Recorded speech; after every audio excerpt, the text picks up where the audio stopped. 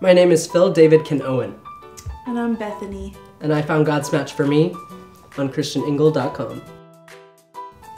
I joined ChristianIngle after about attending 53 different SU events. The Underground, Semester's Eve, Classy Christmas, Sadie's, One Big Night, just to name a few. I had dates to all of them, but none of them were willing to take me out on a second date. Mainly because I mentioned that I was saving hand-holding until marriage. It's so worth the wait. So I joined the website, and when I saw her profile picture, it was like barbecue chicken and mac and cheese day at Chartwell's, and ooh, I kept coming back to that buffet. Babe, stop! What? You're delicious. When I saw her Facebook profile picture, I was like, oh, I've always wanted to have someone who's had the most devoted 112 devotional ever devoted. That's me. I wasn't very attracted to him at first. I mean, look at how tiny he is. It almost seemed inappropriate. Kind of like Phil's corny jokes interrupting a spiritual moment.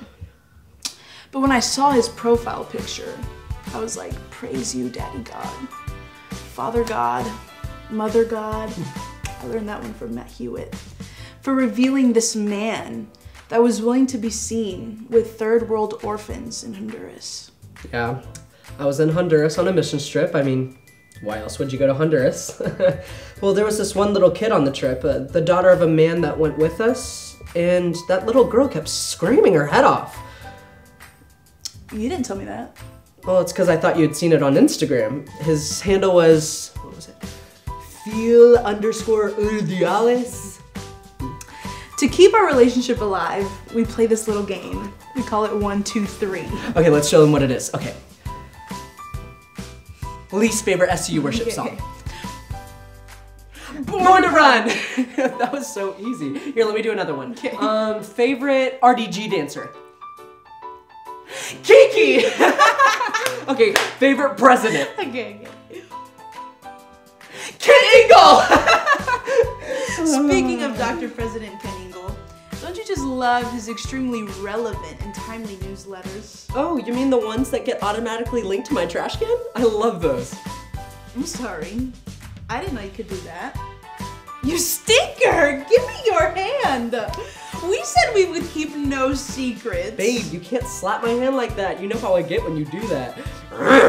Chuchi, not in front of the cameras. Sorry. All right. Last one, let me do it. How many times you auditioned for SCU worship? 3! You know what's funny is that she actually has a good voice. I mean, listen to her. I need you to breathe in me. Oh, it just makes me melt. Here, let me harmonize this time. I need you to breathe in me.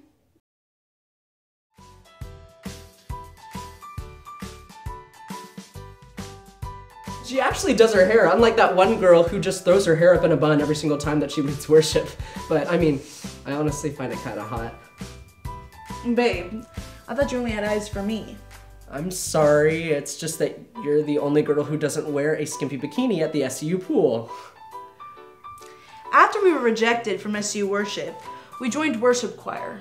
I mean, it was a godsend until David Cook arrived and canceled it. And now we're a part of that nomadic group, you know, Melody Adorno, yes, Diana Fernandez, Wayne Character, and sometimes that famous kid, Danny Morales, that walks all over campus just singing songs unto the Lord. We've been asked to sing in countless places all over campus. Aventura Lobby. Yeah, I love that place. Mi Casa. I still smell like a hot and spicy sandwich, but good thing you like things hot and spicy, girl. Practice rooms. But my personal favorite is when we took our ministry to Steak and Shake. They were in desperate need to hear that. They were. Yeah. Boo Boo.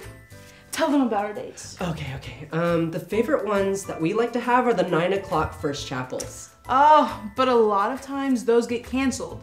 Well, because DSF hasn't done their job. Yeah. Do you think it's probably because it's all about the numbers and never about the people? Who knows?